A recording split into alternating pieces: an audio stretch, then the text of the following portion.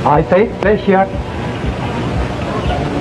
in sending the following greeting to the United States and to the world at large. The whole issue of the world will depend upon your ability to save this continent from invasion. Public are free.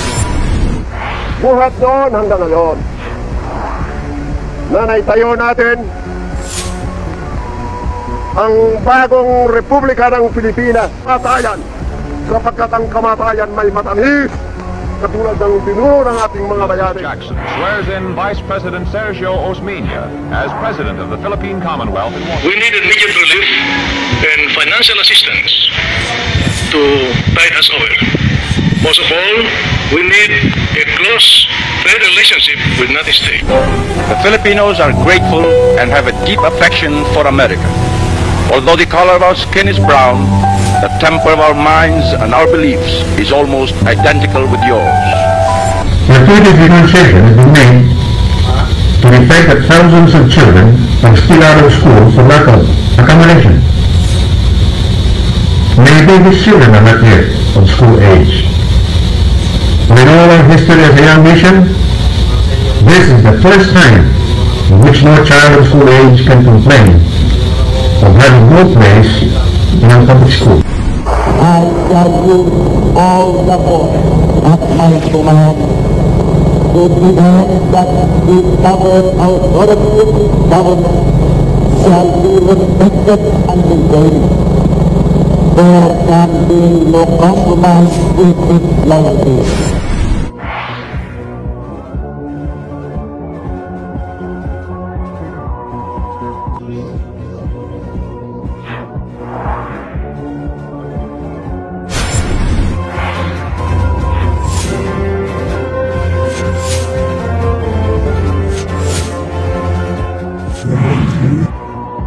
Ferdinand E. Marcos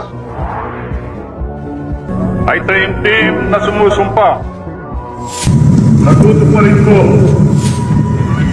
ng buong katapatan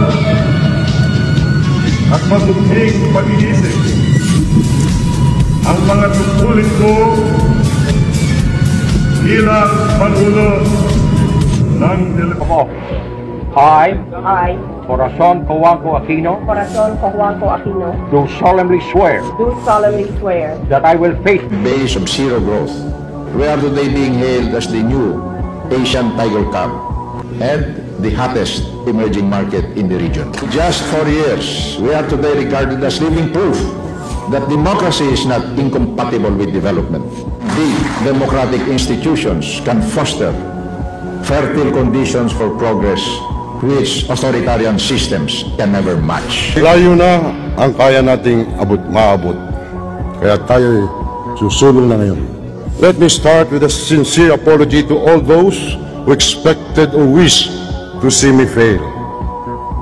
I'm sorry to disappoint them. An economy that grew more than 6% last year and that has continued to work in the teeth of the biggest oil price hikes in history, while generating 4 million jobs in the last 4 years. Smart improvements in tax collections, infrastructure, housing construction, shelter security for the urban poor and indigenous peoples, and rice productivity.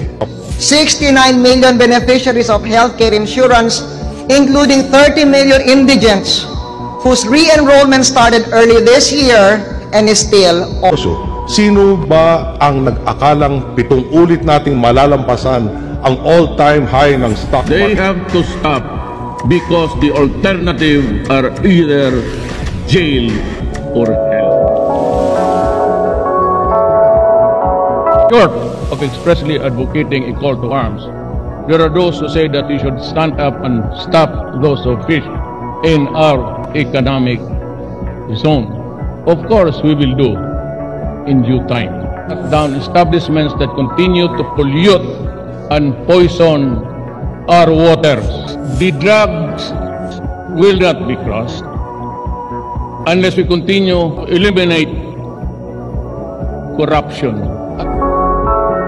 I have met the enemy face to face, and sadly, the enemy is us. We have been able to find a way to grow and to make stronger the relationships between our two countries, the People's Republic of China and the Republic of the Philippines.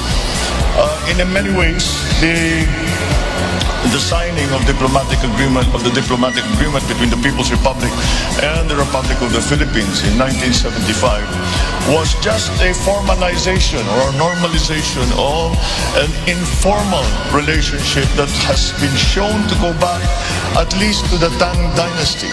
And that is how long the relationship between the Philippines and China has been going on, and this is at very many levels.